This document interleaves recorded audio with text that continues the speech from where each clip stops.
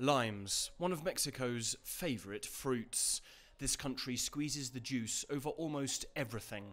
Tacos, popcorn, it even goes in the beer. But this iconic citrus has become much more expensive, in part because of the climate crisis. The price per kilo has quadrupled over the past year. The price before was 20 pesos a kilo, but it's reached as high as 80. In Veracruz, one of Mexico's leading lime-producing states, the drought has reached severe levels. Mexico is one of the world's leading producers and exporters of lime, but the worsening effects of climate change are lowering yields, pushing up prices and making business more difficult for producers. For Elias Contreras, who farms 50 hectares of lime groves here, the unpredictable weather has dropped his yields to a 20th of what they were.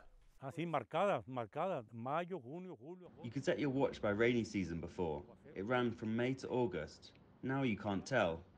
Last year it rained heavily in March, but then nothing again until July. It's been disastrous.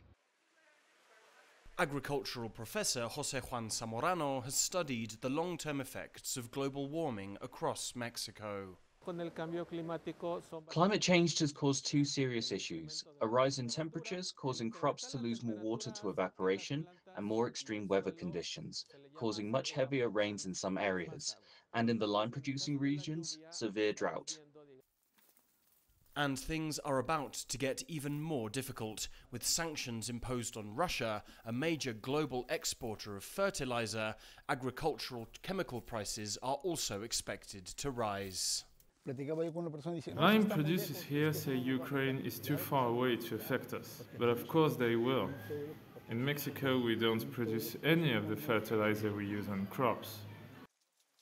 With no certainty over whether the upcoming rainy season will bring any relief, it's a sour situation for Mexico's favourite fruit and those who produce it. Alistair Baverstock, CGTN, Chavarillo, Mexico.